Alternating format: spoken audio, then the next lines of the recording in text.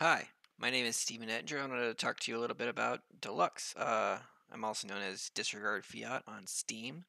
I guess I'm going to talk to you a little bit about how the blockchain works and how I like to think about it. So this is a kinetic art sculpture called Decisions by Georg Traber, maybe? I'm going to talk about the blockchain and how it relates to this. Let's see. Internal computers are just a bunch of switches. They process ones or zeros, or what we call ones and zeros, and what they actually are closer to marbles. They are either there or not there. Um, as a Steam transaction is basically somebody is trying to make a change to a database or create a new entry in a database every time they are signing a Steam transaction. So, for instance, if it is a transact, like you want to transfer 10 Steam to, say, me or Robotolux to fund our development at Deluxe, you sign a transaction that says, "Hey, I'd like to send 10 Steam to Robotolux." You take your private key, um, hash that with a transaction, send it off to the blockchain. The RPC node looks at it much like this machine here, and orders it, puts it in a queue, and the witness nodes process this transaction and make sure all of the things go through and everything is balanced out at the end. This is how a directed acyclic graph works. And so, like, as you can see here, if everything lines up correctly at the end, then the whole thing starts over again. Kind of like all of these marbles are transactions in a block. Cycle repeats. Or all of these are options in a transaction. Cycle repeats. Um, so that's fun. That is kind of like how the blockchain works in my mind. It is just a machine that is looking at a whole bunch of transactions and determining what to do about those transactions. So I work a lot with Mark Giles, and when we originally had our concept for Deluxe, we were looking for places to put virtual reality on the blockchain. We were thinking of ways to, like, say, stream 360 video, because we weren't really happy with the interactivity that YouTube provided at the time.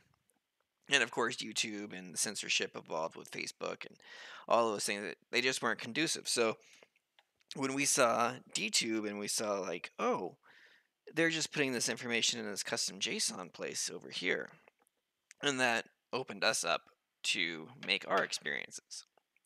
So at the time, there was nothing really that existed like this. For instance, this is a web app. It runs in A-frame, and you can see that it is a virtual reality thing. This is just on the internet. It holds this animation.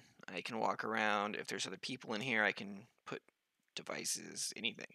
Um, this gets actually really complex. So complex, in fact, that I can use it to say hi and put digital overlays also from the blockchain onto real objects in the real world. These are D apps that are put into containers on the blockchain. So this one, for instance, made $101. Probably mostly through Bidbot advertising, but the idea is I still have all of the information that was on Steam here, as well as the marker that I used to display it, and a link. So all I have to do is point my phone's camera at a QR code, and it pulls up this DApp container. There are no ads, there are no middlemen, there are no fees, there are no private databases. This is everything that's needed to run lives on DLUX.io and just as easily can live on your computer. So the rest of DLUX.io, of course, looks like this.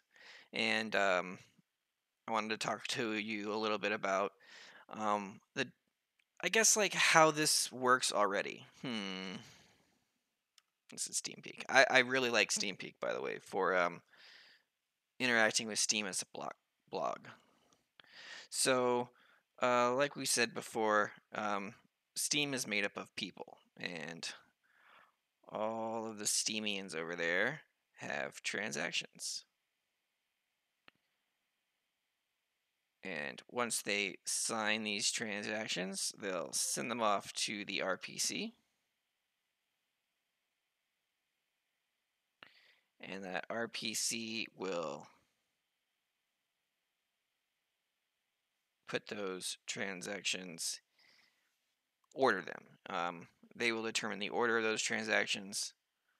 The witnesses will then take all of those transactions, do the operations to the Steam database inside of a block, and sign those blocks off. So you can see what this looks like a lot like over here when you go to a Steam Block Explorer and see what a block looks like. And a block is made up of operations. So some of these operations, this is probably a custom JSON operation. But all of these are just different kinds of operations that tell the Steam blockchain to do different things. So everything from transfer to vesting shares to a limit order cancel, they're all just signed operations, just ways that you would interact with a computer yourself. But in this case, you're sharing a computer. So here you go. Back over here. Now Steam has a client called dSteam, and what that does is it lets you stream the blockchain.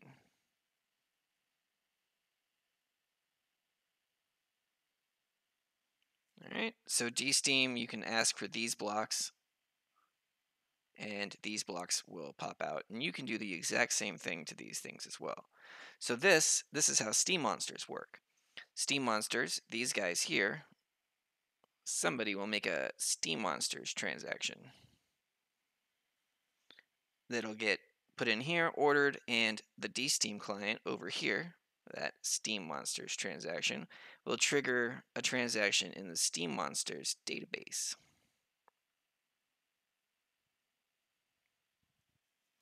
So Steam Monsters is over here maintaining their database of who has what. And if Steam Monsters releases their server-side code, anybody can verify with the Steam transactions what has occurred in their database, who has transferred what, and it's an auditable record maintained by the blockchain.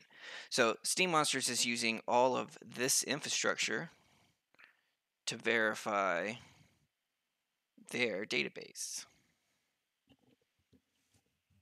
which is really cool. You can do a lot with this. They're demonstrating that you can build a card game, and most certainly you can. It is a crypto asset, and these assets can, in fact, represent just about anything. So let's see. I'm going to show you how we use this information. So we use this information because some of these will be posts. Well, signed transaction will be a post. And that post will contain custom JSON information, much like DTube does, and that will be a hash, which will contain an address. So let's go back over here. This might be here. This frame, I'm going to show you the page source. This is the frame source, sorry. So the page is coming from DLUX.io. If you look at this page,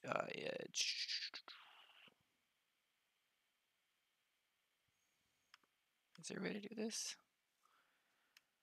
To see just what is going on.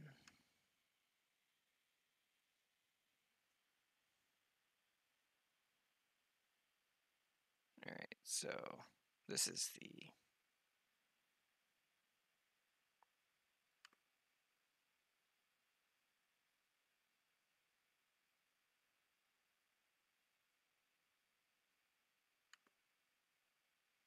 Alright, so this is the iframe, this is what's in the iframe, this is what's outside the iframe. In this case, it's mostly just us trying to talk to Steam, so pulling the information from Steam, and then giving ourselves a UI to interact with an iframe.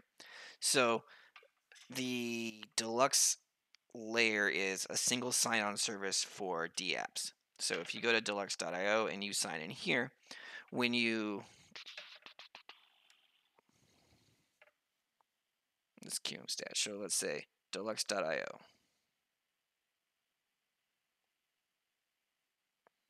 It gives you a page. This page is this page with this address right here.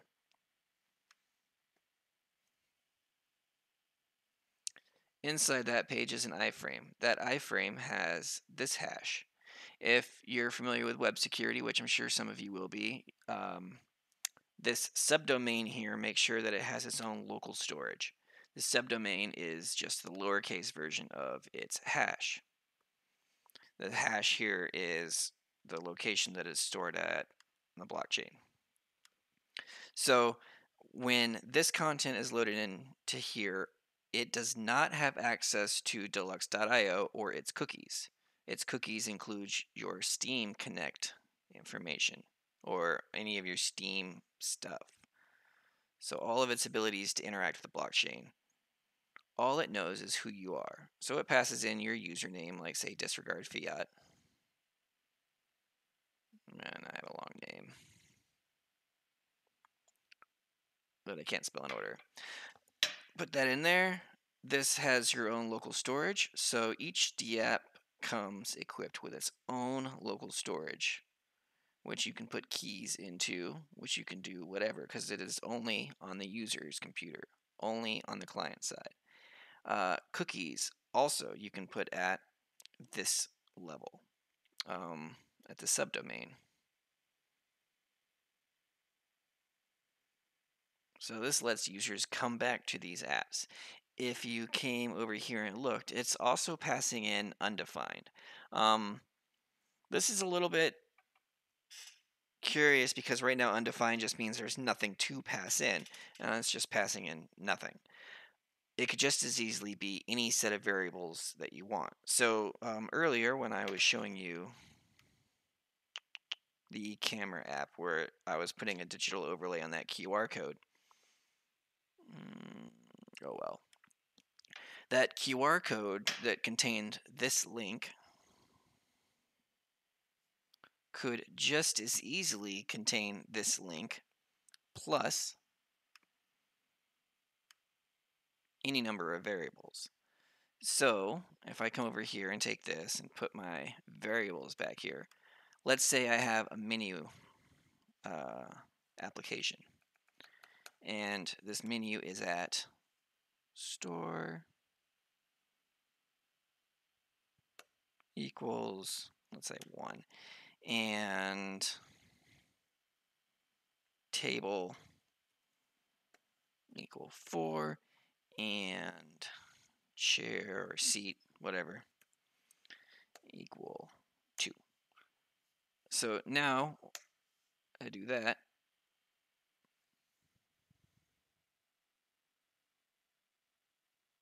And now when I go to this frame and view the frame source,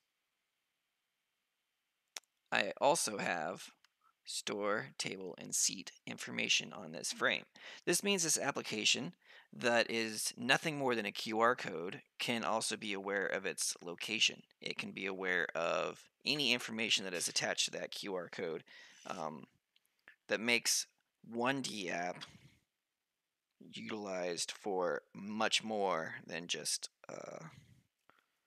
like the single purpose. So you can build your own state machines as DApps and put them wherever you'd like. So back over here to Sketchpad, you have for free, just by posting on Steam, your own local storage and subdomain. This, if you want to look at the internet as a crazy environment, this is where Facebook is. This is where YouTube is.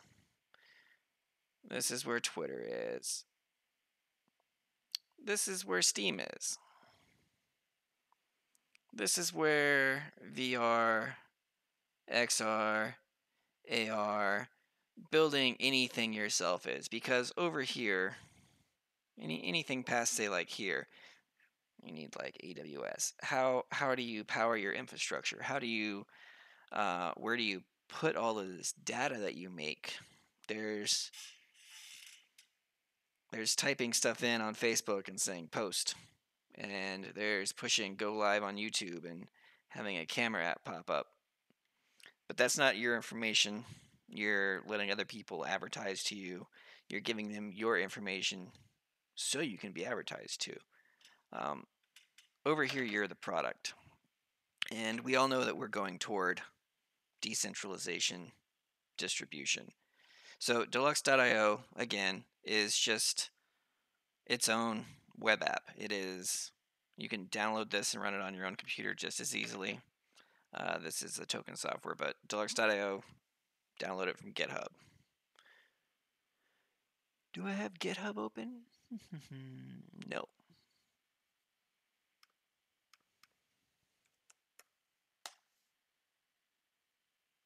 All right, so GitHub, this is me, disregard fiat, my organization, and DLUX.io, where you can download this. Here are the instructions. Run it on your computer. There are no private databases. This runs without any additional support. It runs off of public APIs provided by Steam.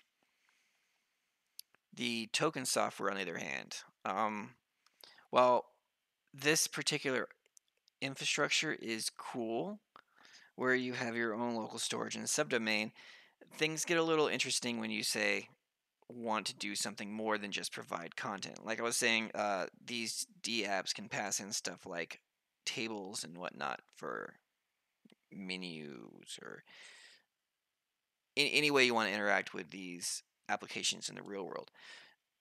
What if you want to interact with people across applications? What if you want to do your own database management, your own CMS, use Steam as a subscription model?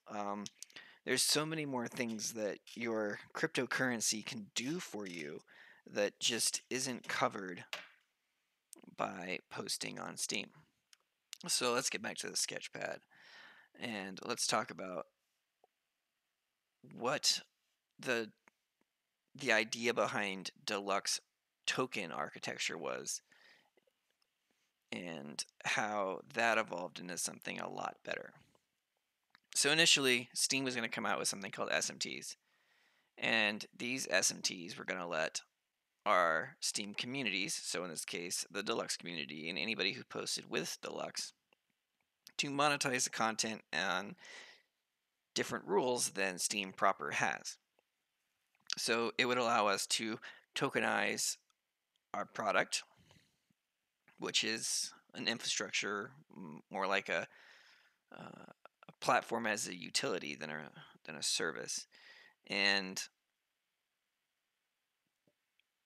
hopefully encourage the growth of the community through this tokenization, making bounties and driving attention through the price of the token.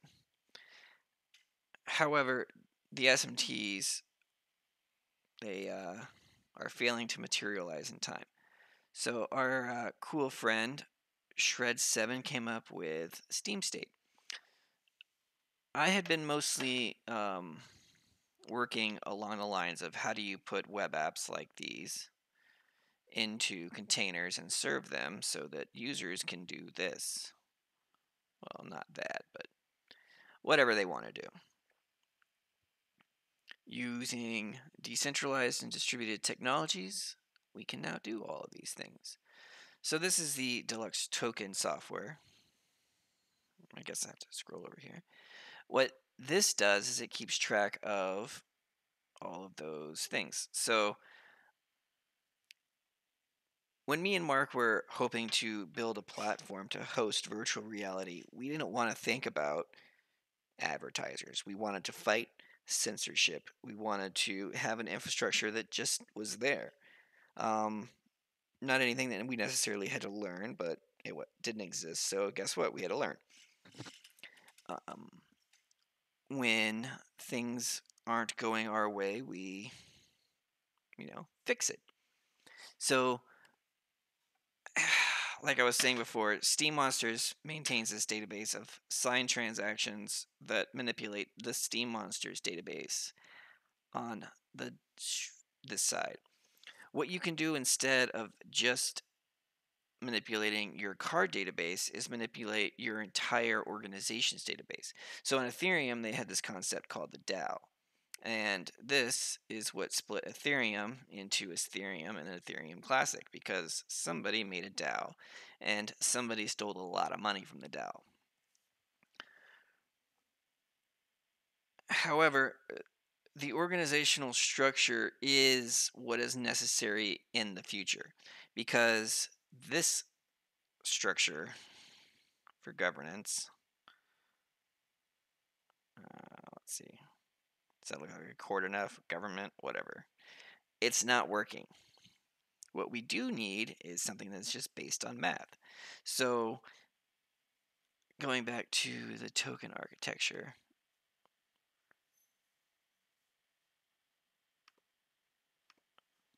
what this does is it gives us an additional level.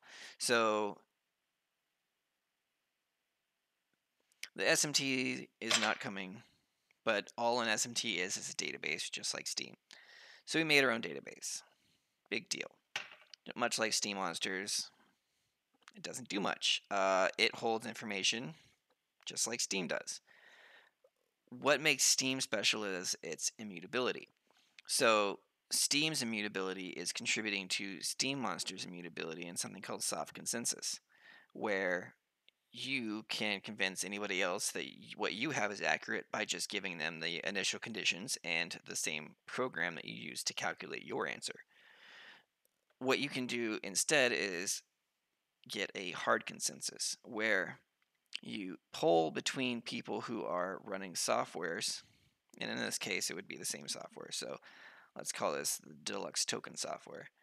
So the DLUX token software is being run, and what it can do is poll the other people who are running DLUX token software.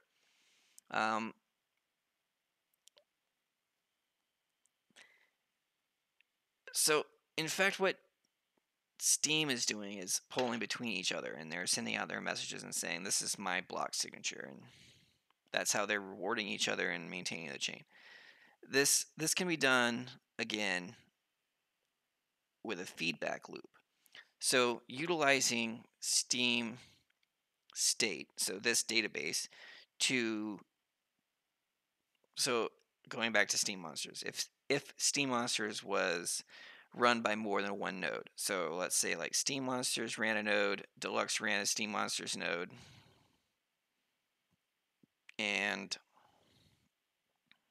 who else is a blockchain? Busy, sure. Busy ran a Steam Monsters node. So if all of these people came up and said at the end of whatever this accounting period was that, hey, this is my soft consensus in whatever way, like say a hash of the database at the end of the day, and they all put their hash of the database at the end of the day onto the blockchain in a custom JSON transaction that says, hey, verify the Steam Monsters database every day, so daily. At each one of these databases can now look at the transactions, since they're already getting all of the transaction information anyway, and then say, hey, these guys all agree that my database is good. Check. And hey, these guys can get a free or a reward card.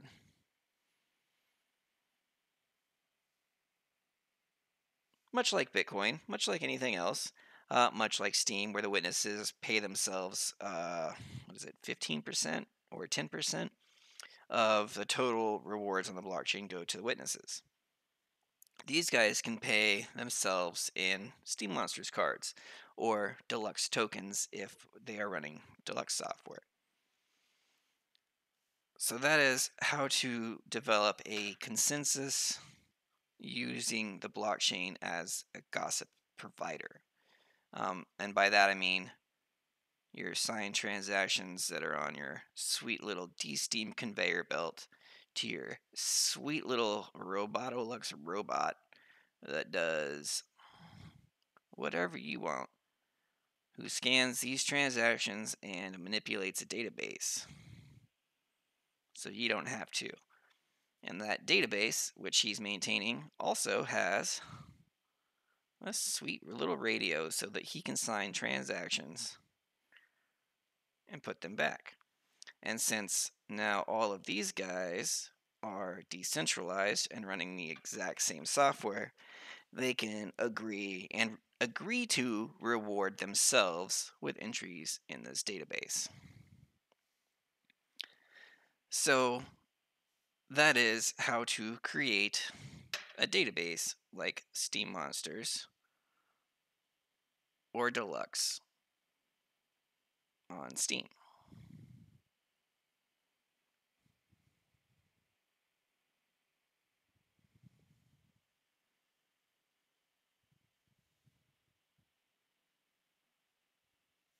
All right. So this is all fine and dandy, but you have a problem here. These databases are silos.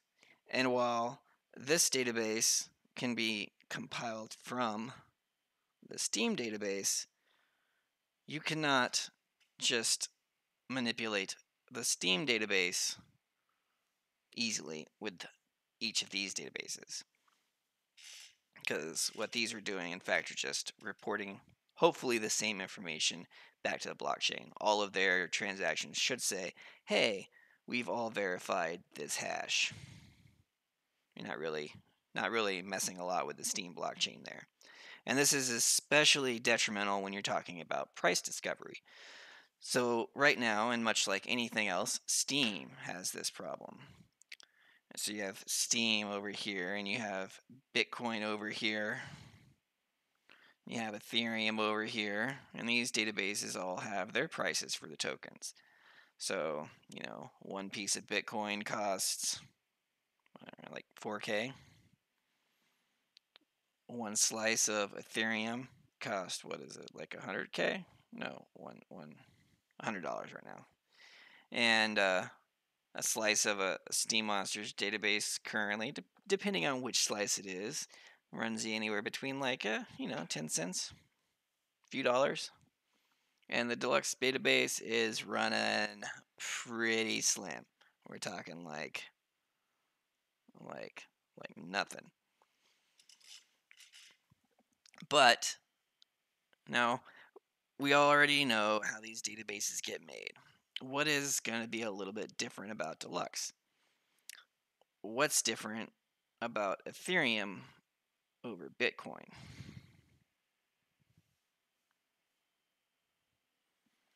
So Bitcoin is revolutionary because it, for the very first time, allows peer-to-peer transactions that nobody can stop. Theoretically, as long as Alice can sign a transaction and send it to the network,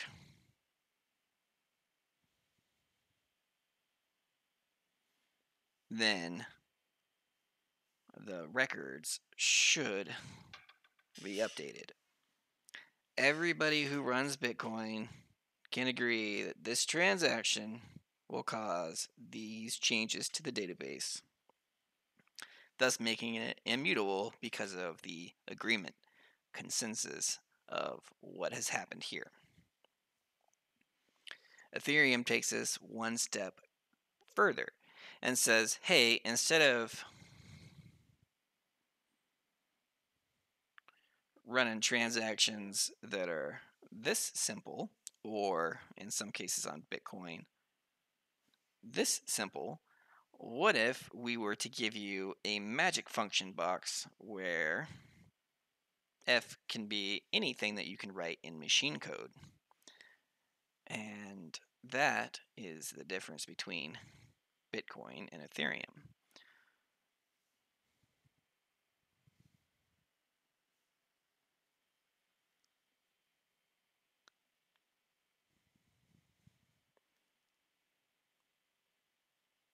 Steam has something pretty magical in it for a basic transaction. And this is what makes Steam even more special than like just the freemium aspect of it and what it can do. It's a publishing tool. It is a resource distribution tool. It is an escrow tool.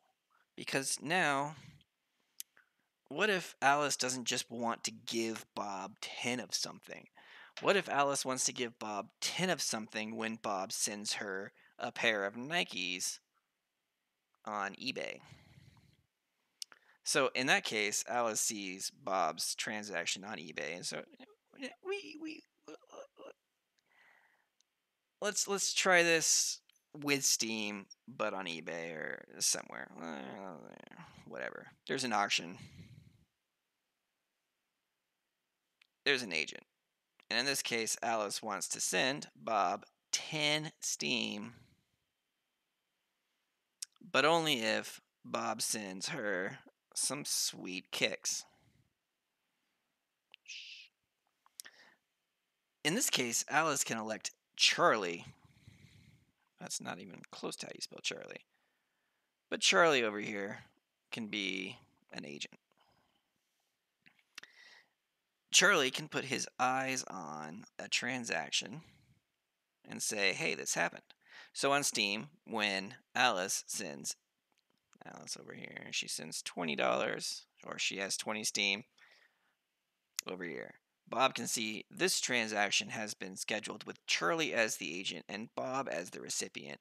He can then send these shoes and say, hey, I'd like my 10 Steam. Charlie sees that Bob has sent this transaction as well as any information that contains maybe tracking information, maybe a picture of those tennis shoes on the doorstep. Who knows what it is, but Charlie has been elected the agent. He can now figure it out and release those funds to Bob. So only after these shoes get to Alice will Bob have his 10 Steam, and Alice will have less money. That's not entirely true. Alice will have less money as soon as this transfer is initiated, but if the transfer fails, then she will get her money back. It is in limbo/escrow until it comes back.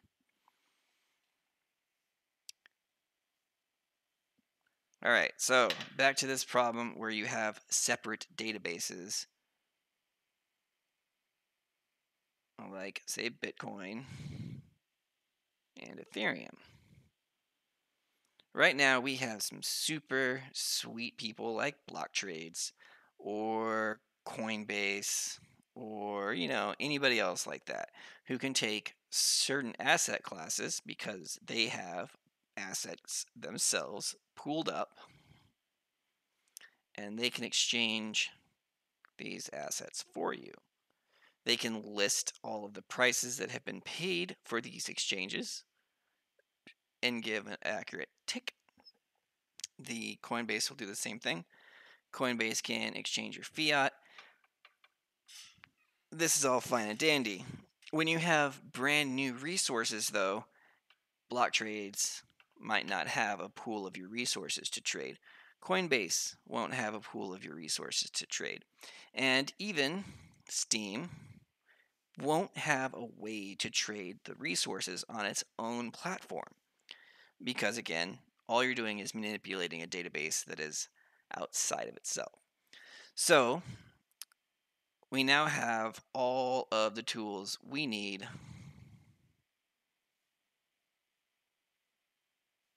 to build the engine of tomorrow. So each one of these things are, this is what a pump looks like on a diagram. A centrifugal pump to be precise, and what they do is they take water and put energy into the water. But besides that, we're talking about Steam transactions. So these are those little web workers earlier that are looking at all of the signed transactions that are identical across all of the streams.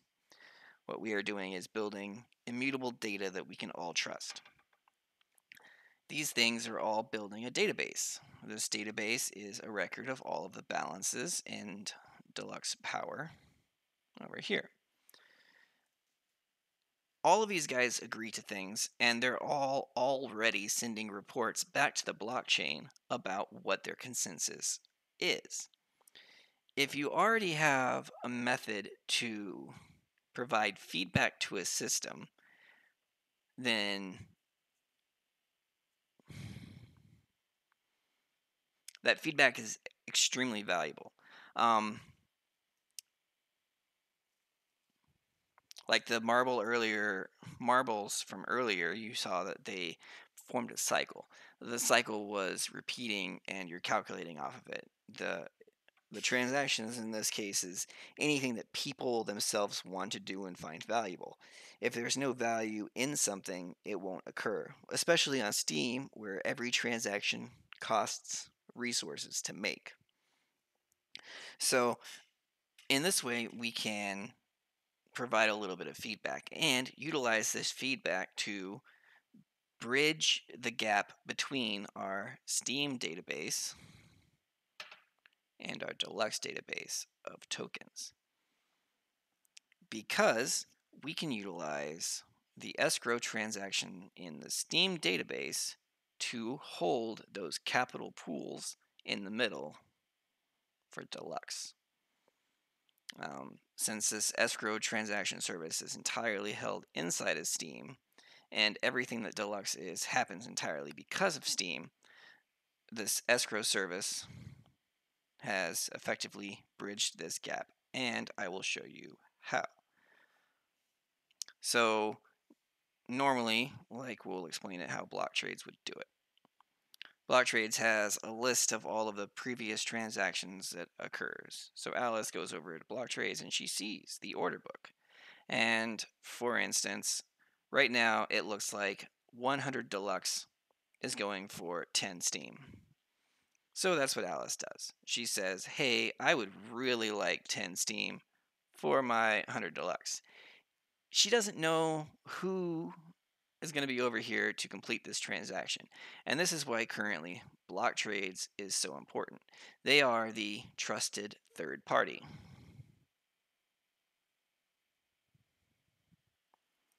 This is something that the blockchain hasn't alleviated quite yet. While you can use decentralized exchanges where all the members are operating in trust, such as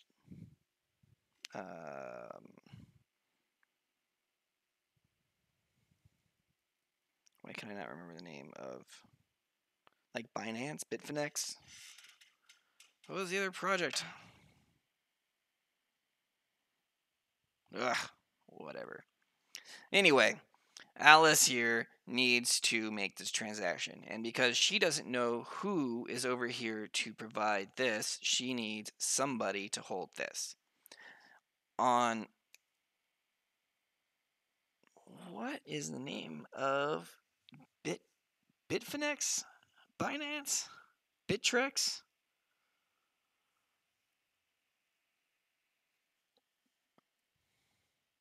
This is absurd. This is just driving me insane. BitShares. That's what I want to do. Industrial grade decentralized DPoS ecosystem. BitShares. In that case, BitShares is the intermediary. You have to do all of your trades to BitShares in order to facilitate the transactions. This is why there's usually not trading pairs between assets on BitShares. There are trading pair to BitShare, not trading pair to trading pair. So in this case, block trades, BitShares, whoever it is, they are the trusted third party to build this transaction on the open-ended side. Alice, once Bob sees this transaction, can fund this contract, and these guys, whoever they are, can say, hey, this transaction has been fulfilled. Those coins go to Bob, and Alice grabs those coins from this contract. If no Bob is found or the contract expires, Alice just gets her tokens back.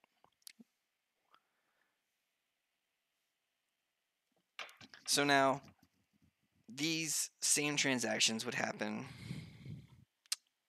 normally. DLUX is a little different, however, because the deluxe token architecture, you have these workers that are looking at all of these signed transactions. Very happy to do so, by the way. And they are capable of performing actions on them. Each one of these workers also has Steam credentials. Those Steam credentials are used to put these back over here. When each one of these nodes has a Steam username, which means back here, let's explain these transactions one more time using, nope, nope, nope, nope. All right, here we go. Alice is a smart cookie. She has purchased a lot of Deluxe. Alice now wants to sell 100 of her Deluxe for 10 Steam. When Alice makes this request, she is doing so on Steam. She can only make this request with Alice's keys. Deluxe, in this case, is processing all of these transactions. Deluxe, as it processes these transactions, can place that 100 Deluxe tokens into escrow, into this contract, this open-ended contract. Because what Alice does when she makes this custom transaction is actually hoping that somebody else will buy an escrow transaction. So when Bob comes along and sees this, Bob is going to send 10 Steam to Alice through Deluxe. One of those nodes on Deluxe has a username that Bob can use to facilitate this escrow transaction. Since this transaction will also have a transaction ID, Bob just types it in. And I literally mean Bob just like types it in, like that, and boom, he'll be able to buy this contract.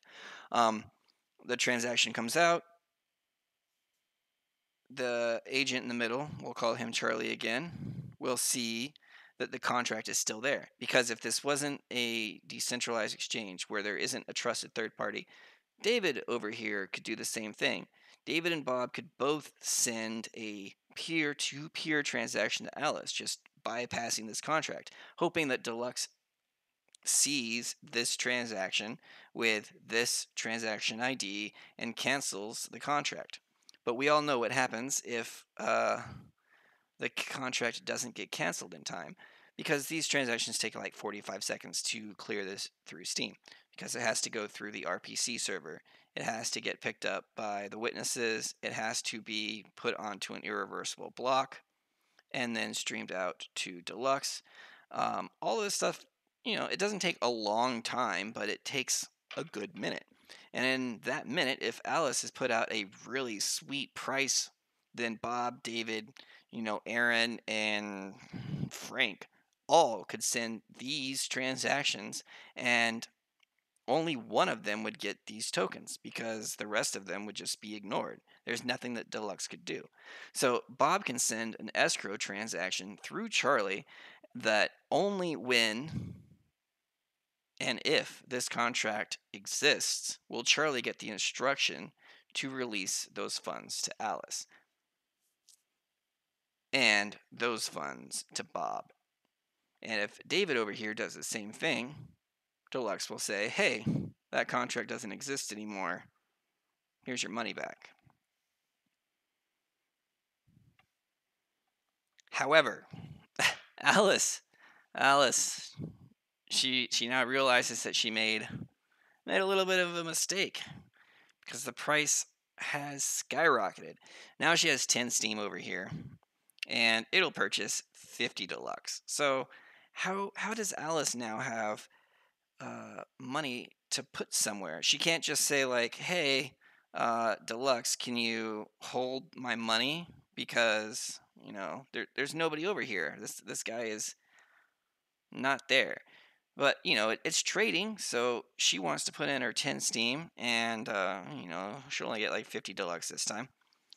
But there's nobody over here yet, so this transaction can't work. But what she can do to initiate this transaction is send it to the entire network. So since our network of nodes are all processing the same transactions, they can also keep a record of have everybody who has signed these reports, who has access to this network, who has processed these things in the past. And in this case, when Alice is over here with her money, she can send it through Charlie to David. And the only requirement is David has to have more money or more deluxe of this in this case. So Alice is locking, in this case, 10 Steam in escrow. And this escrow is being stored between Charlie and David. If something bad here happens, this escrow will be released immediately back to Alice if David does not have as much as this. The contract will not be made. Once this contract is made and somebody over here purchases it, in this case Bob, he'll see like, hey, there's a contract for 50 Deluxe over here, and it's 10 Steam. So he'll throw 50 Deluxe at this contract, which should release these tokens to Dave. Dave also has keys to forward those to Bob. And while this transaction has been initiated by Bob, Dave over here will take his 50 tokens and put it in limbo until this transaction clears. Since a third party is operating on an open market to purchase a fair priced asset with no information asymmetries, this is a fair amount of collateral to hold for this amount of Steam. Because on this side, this is 10 Steam.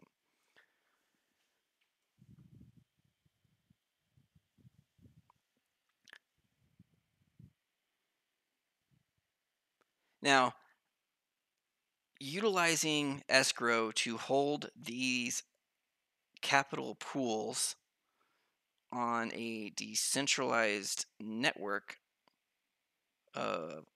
like processing software means that we are trapping this network's liquidity, paying block rewards to everybody over here who is processing these transactions. These transactions are building between themselves a decentralized exchange to provide services between the Steam blockchain and its market cap and the utility of the DLUX token economy and its market cap. And these guys, they all actually live in here. So cool, right? You now have a system to do stuff that, it maintains its token architecture and Steam's token architecture, which we all know value things based on attention. But we really haven't talked about what the DLUX token architecture does other than keeps track of tokens. Because this infrastructure for computing currently doesn't exist.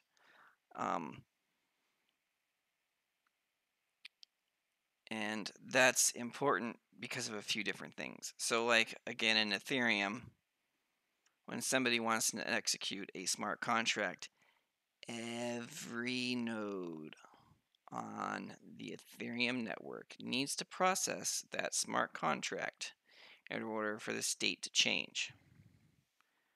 This means Ethereum is 1 million times less efficient to run than a normal computer. If, however, complex transactions only needed to be run by a few people to determine consensus on these things, then they scale at n because, again, there's only 3 here and not an entire network of all interested participants who all want to put transactions on the network. These guys can come to conclusions about much larger contracts, much more. All right, so again, there's only 3 people that need to run these contracts. Not only do these 3 people need to run contracts to determine a 2/3 consensus, and really, as soon as you have 2 people with the same hash of a transaction, then that should be it. Of course, the transactions need to be checked to make sure everything like goes ins equal goes outs. It's not too complex to run a transaction. These transactions could do anything that you want data to do, and in fact, can replace literally every contract type right now, from collateralized loans to debt instruments to equity instruments to scavenger hunts, wills, futures contracts. One of the things that our contracts have to do, like before they do any, like our network does anything that Steam does, because Steam does a great job at what it does, we needed to find a way to provide IPFS services. Because again, there's really only 2 things that a computer needs. I mean, I guess everything's information. But in this case, you need to put, you need the functions and you need the X's. And in this case, IPFS represents the X, and the F represents what will run that information. So if you have now F that can be programmed to run any contract, and F that can be anything that you can put on the internet, then you've built basically a limitless infrastructure, like a computing platform, trust mechanism, consensus machine, whatever you want to call it, that can do for you what it can do for anybody else, which is very important. The paradigm where you design only for yourself means, we're all peers. If it works for you, it works for somebody else. As long as the architecture underneath is scalable, and then that's all you really need to test for. If it works for you, it works for anybody. Our contracts need a way to store data decentralized, because we're not trying to create a company, a profit stream, anything like that. We're trying to create a resource, something that you can use to make your life easier. So, in order to facilitate storing content on IPFS, because again, we're not YouTube, we're not in the storage business, we need to make sure that other people are incentivized to store your IPFS content. So, as Steam transactions are coming through, and those custom JSONs contain hashes, those hashes can be skimmed by one or some of these nodes and put into contracts. These contracts can be auctioned off, like on eBay. And by that I mean, if somebody sends 1 token to this contract, then this token will be worth 1. If somebody sends 2 tokens to that contract, that goes back over there, and now 2 tokens are in this contract. Somebody can send 1 token again, and that token will just go right back. So you have an automated contract that will automatically clear at a block time expiration that will then radio out, because these guys can only send 1 transaction every 3 seconds, which means they really should only be running 1 contract every 3 seconds. And these contracts can find out the peer identity of this winner. So whoever wins puts in their IPFS peer identity. That the contract can radio out and say, hey, I want to verify that you have these hashes, and if you have those hashes, I will pay you some variety of these tokens. So, for instance, once a month, I will run this contract and verify that you have this content. At the end of this verification period, I will then schedule a release of set amount of tokens to your account. So, for instance, if this contract is set to pay out 1 token per month for 24 months, then the contract will have 24 tokens in it to secure, who cares, one gigabyte of data. The people who auction this contract determine the price of it. So if 12 tokens is what it costs to store it, then these tokens go back to the DAO, and each month they are getting half a token effectively. Um, this lets the market price IPFS pinning services and people to provide their own input for futures contracts. This will let us distribute IPFS storage and literally no work for the consumer. If the consumer can make the Steam post, these guys can take the IPFS content, put it into a contract, auction it off, and automate paying that service. The nodes are running themselves. The IPFS is storing itself. The DAO is paying itself. The people who donate are paying themselves. The people who delegate are paying themselves. These contracts could just as easily be anything. I mean, it's just a data instrument where the goes ins and the goes outs. You can give accounts authorities to clear these things, accounts that can be oracles themselves. You can build escrow contracts, again, wills, infrastructure. Now back to the cooler thing about this. Like I think like all of this stuff is already pretty cool because you, as somebody on the Steam network, can now run a node that is helping everybody else. So this is like going to the bank to do whatever financial transaction you have to do. Is it a loan? Is it a deposit? Is it a withdrawal? And instead of, waiting in line for the teller, y'all just start interacting with yourselves until all of the business can be done because you're interacting just with yourself. So now, because you have these nodes and they're all arriving at consensus on these transactions, great. That is awesome. But what else are they doing? They are literally looking at every transaction on this entire blockchain, which means now, instead of just performing the transactions that make up um, the edges of the network. Like what I mean by the edges, like you have the users, and the users maintain a database between themselves, but the edges of that user database are the Steam database, the Bitcoin database, the Ethereum database. Any database that this database talks to determine the price points, those intersections are what determines the overall attention that this asset class can get. This asset class now is paying people to run these nodes. These nodes, much like Bitcoin, determine the value of themselves. So if there's a lot of transactions on the network, more people should be running these nodes to turn their resource credits into DLUX tokens.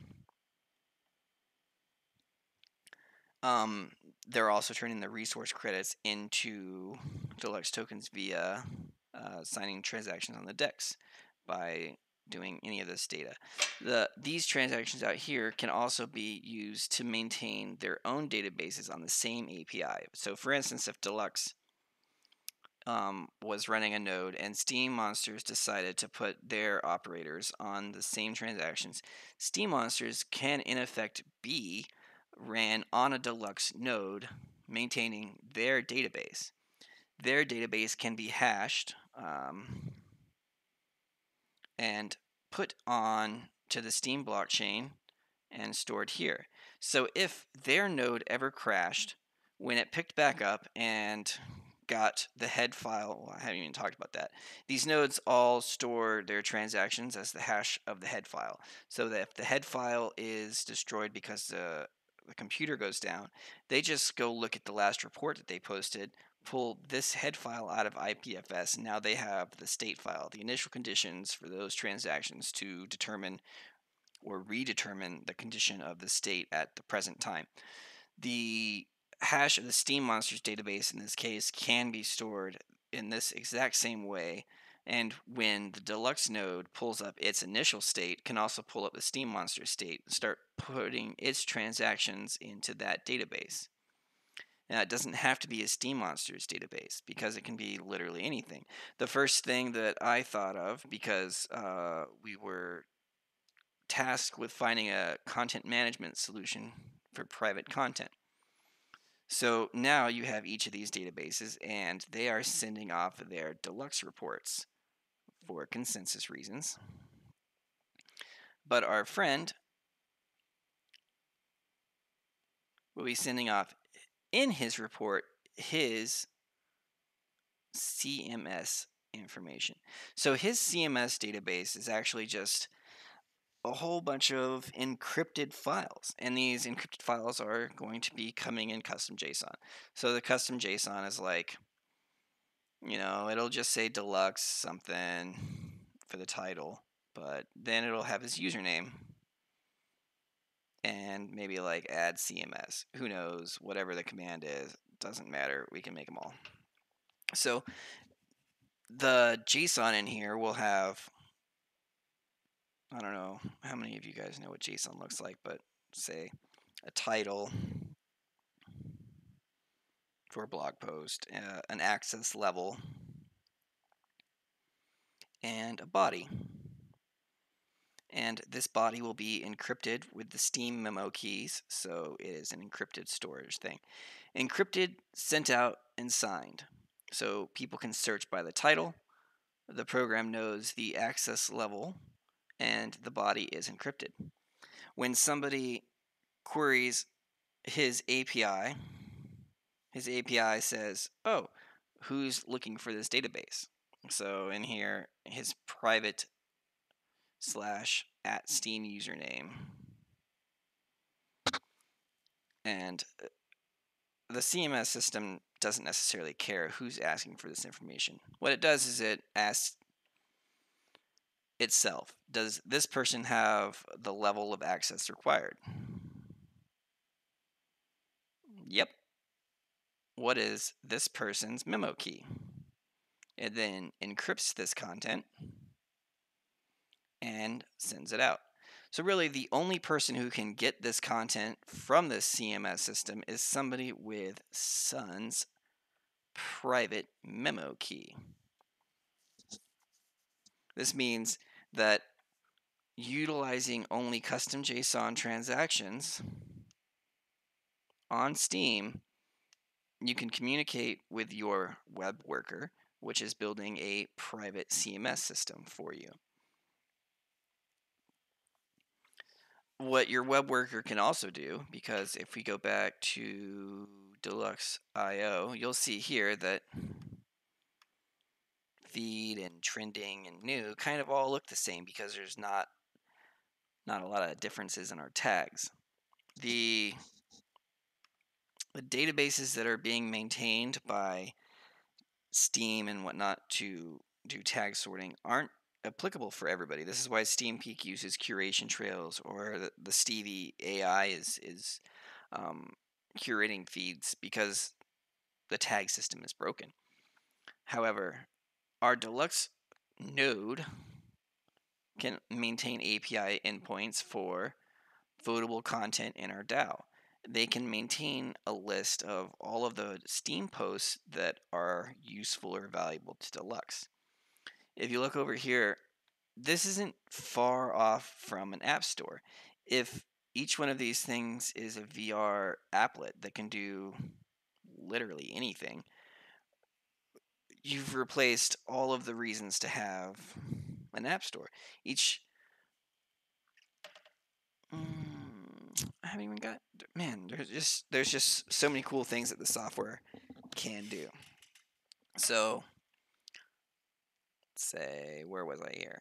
These nodes are now building an API database of content for your main lists.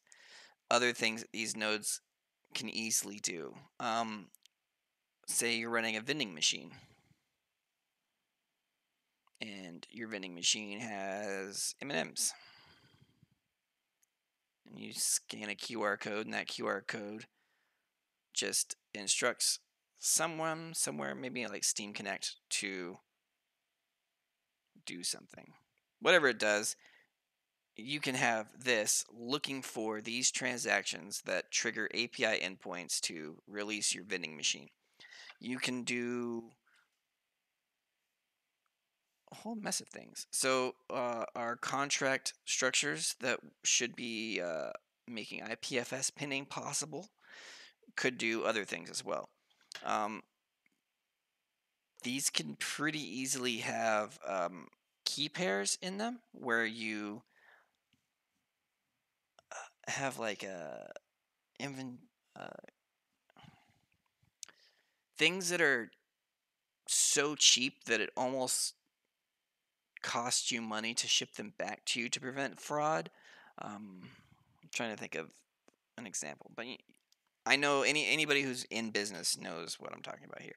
Your item cost $1 to make, and it costs $5 to ship, which means if somebody purchased your item for $10 and they have to ship that item back to you, and you have to ship a new item to them, you have lost all of your profits and then some just in shipping. Whereas if your $1 item costs $5 to ship, it breaks, and instead you can obsolete the item that is broken and just send them a new item, then you have saved yourself an extra $5 in return shipping. That that can really add up. So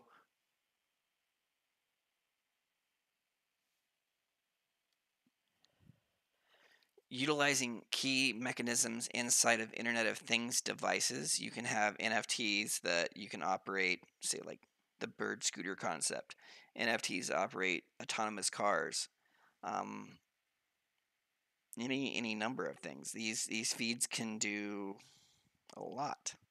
Um, imagine, if you will, um,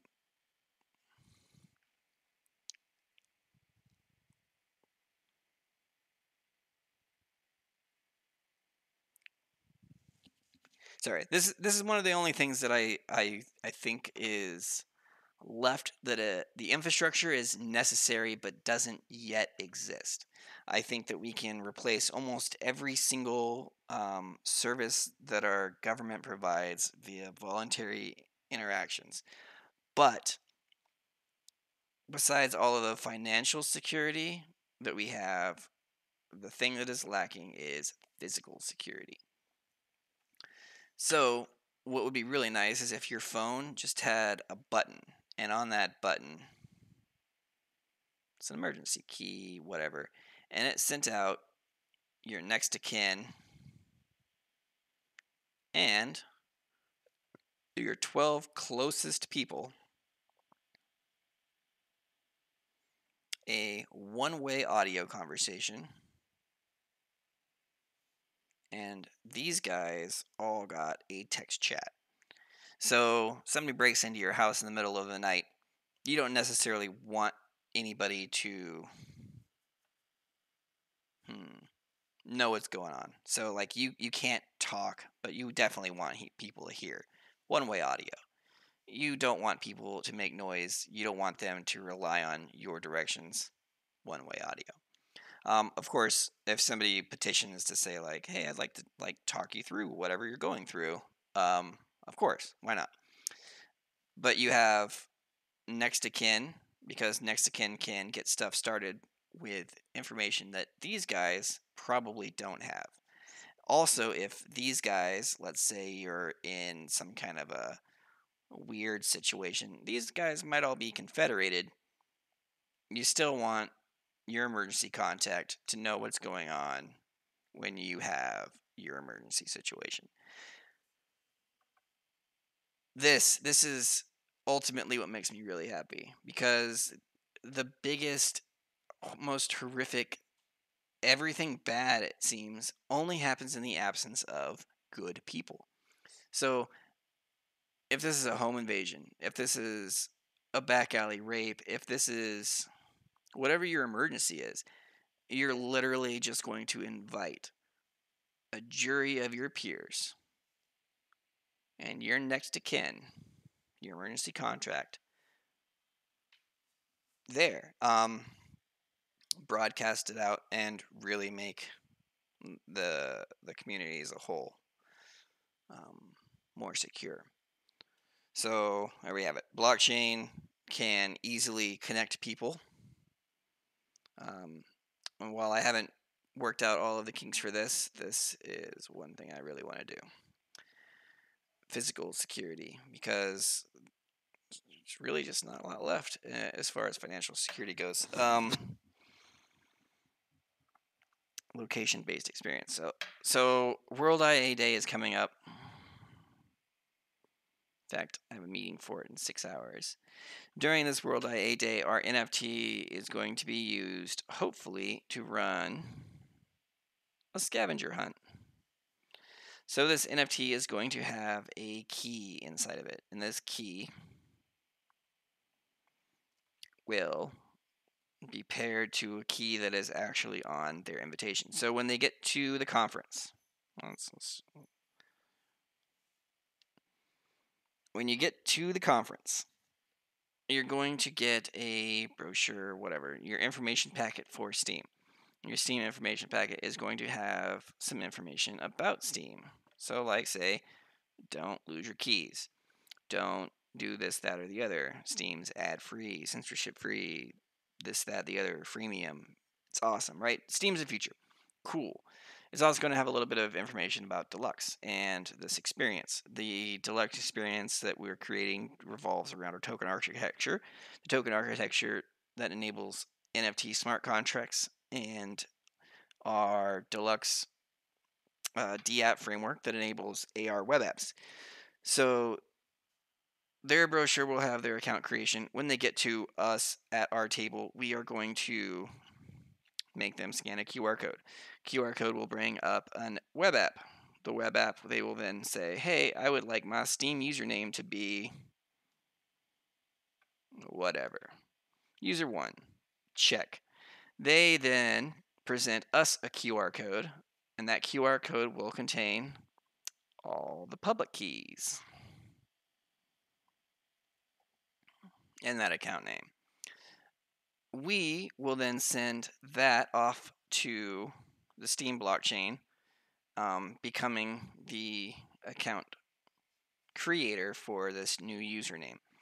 Now they have a brand new Steam account that can do roughly 30 transactions. 6 of those transactions we're going to hope are custom JSON transactions. The Steam user will first take their username and hash it with the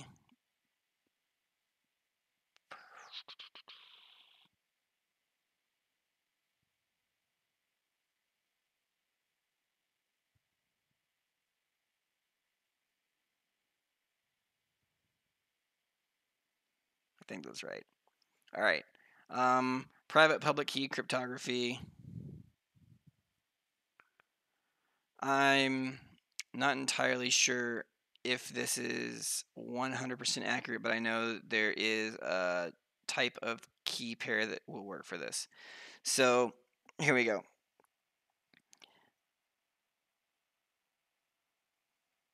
The contract has 1/2 of a key that can verify that the key that is on the physical asset was hashed by the user. This will transfer ownership of the NFT from DLUX or World IA Day, whoever has ownership as the creator, to the user. At this point, the NFT will only take transactions from the user, whereas before they would only take transactions from DLUX or the person who had the public key to transfer the ownership to them. This person can also set this contract back for sale. Hopefully they don't do that. But, of course, as an asset, you need to be able to buy, trade, sell, destroy, whatever these assets are. And, of course, the goes ins have to equal the goes outs. So in this case, these contracts are going to say have like 10 DLUX tokens in them. And every time one of the AR markers that we've programmed around the experience is found and signed by our user, the contract will get a checkbox. And by that, I mean there is going to be a payout table. This payout table will constantly be updated based on these check-ins. And at expiration time, DLUX, or World IA Day, will get their tokens back, and the user will get these tokens, and whatever else the contract may contain. So here is a cryptographic way to run a location-based experience with a sidechain, with soft and hard consensus on a distributed computing platform inside of an augmented reality container on the decentralized storage platform. You could, in theory, pull this up without ever using an HTTP request. Is that true? Not quite.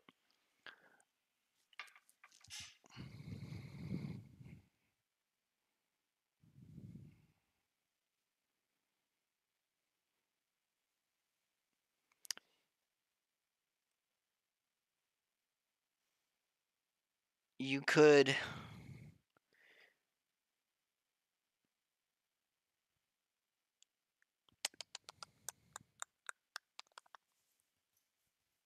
oh, nope. QR code requires SSL, unfortunately. But mostly decentralized way to provide consensus for all parties involved. What else did I want to talk about? All right, so DLUX is infrastructure for tomorrow. It does P2P services and P2P services. P2P and P through P. There we go. So single sign-on DApp provider. DApps can be VR, AR, web apps. DApp inception is something I haven't talked about, but what this is the ability for these apps here can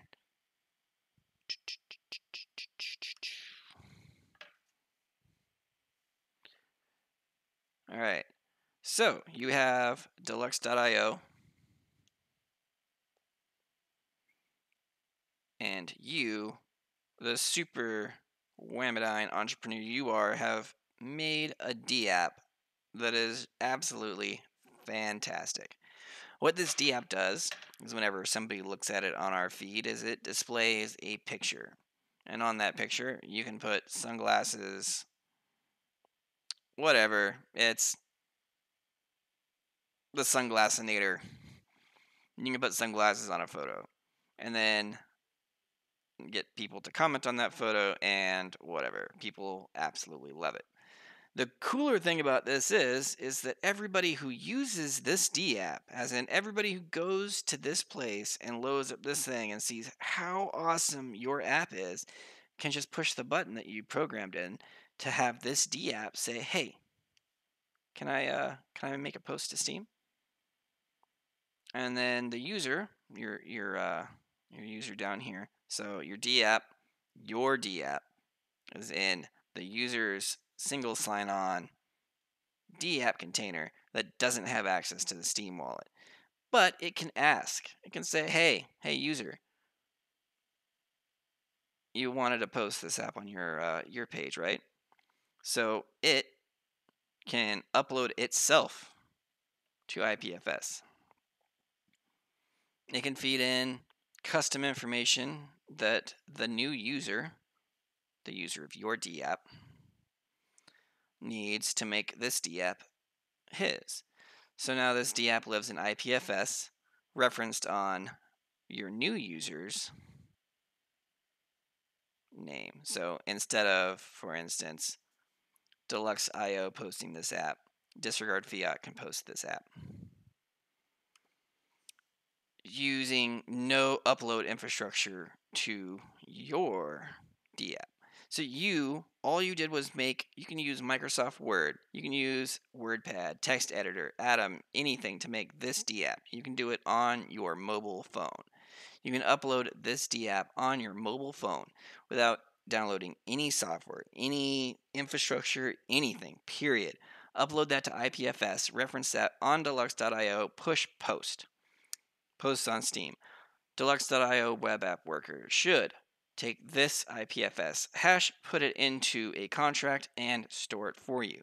Since on DLUX.io, these beneficiary rewards are coming to DLUX.io, as well as the proceeds from the contract, which will eventually fairly price storage on the network.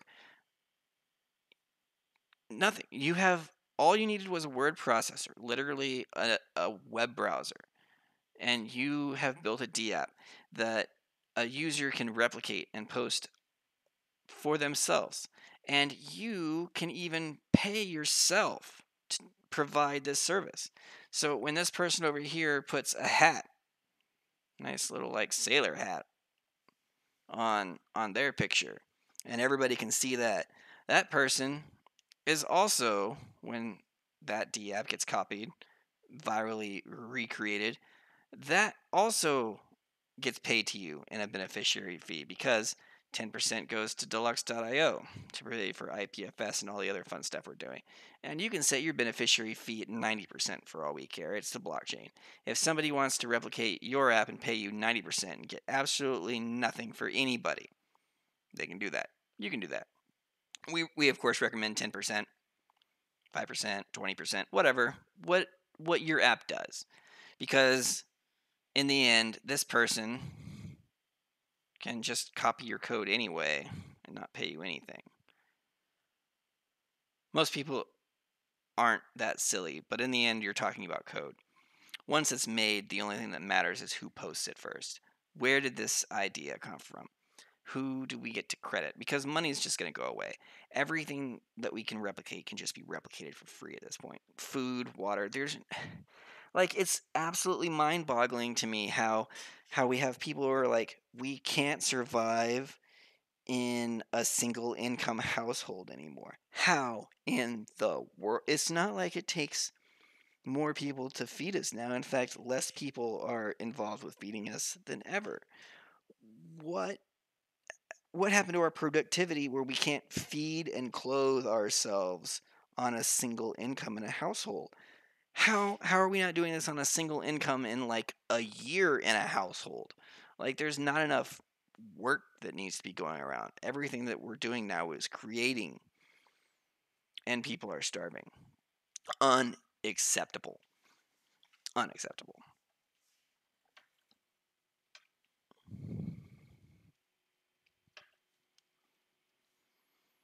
All right, so that's D-app inception, where with absolutely no infrastructure, you can build a viral app, get paid. Internet of Things talked a little bit about that, where a contract can have its own keys. You can put, say, your smart clapper at home. It's not a smart clapper anymore. Now it turns on your lights whenever you clap your hands on your phone. But in this case, you put your private keys on the blockchain, and the Internet of Things device can see that whoever has sent it information is coming from an authorized user. Like, we can fix Internet of Things security with blockchains pretty easily.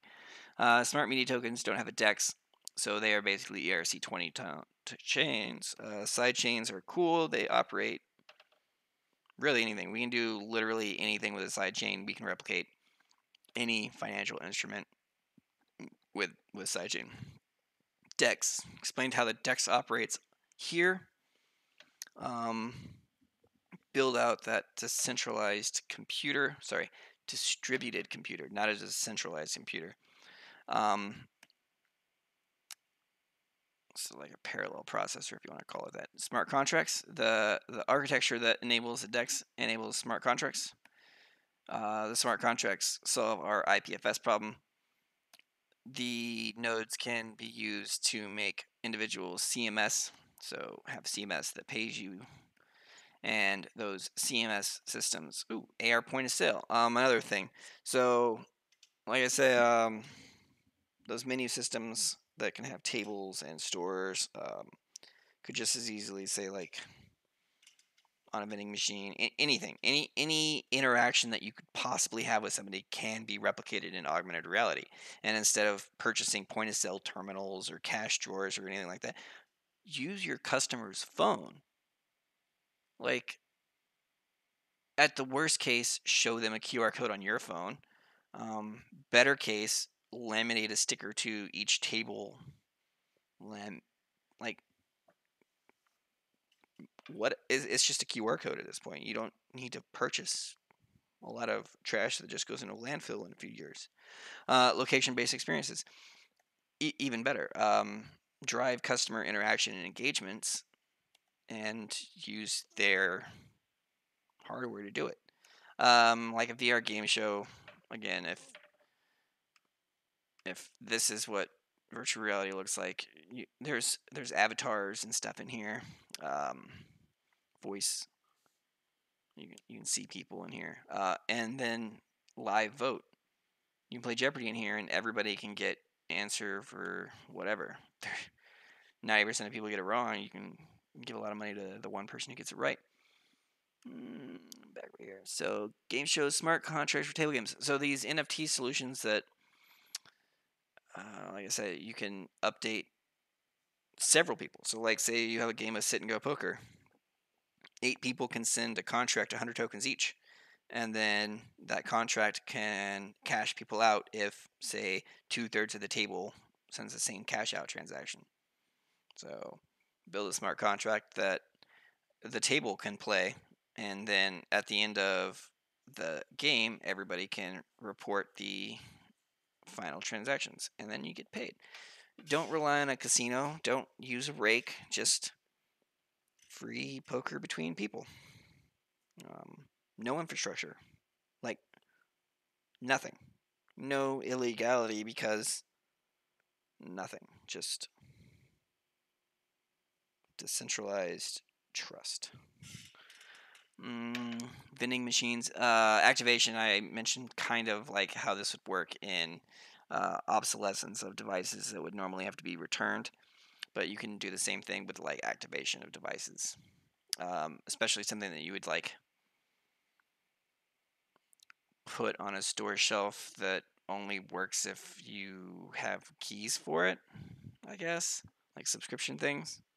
Uh, the Square Reader is the closest thing that I can think of like that. Like the Square Reader is just this thing that probably costs them like 10 cents to make, but it really only works for you if you have a Square app kind of thing.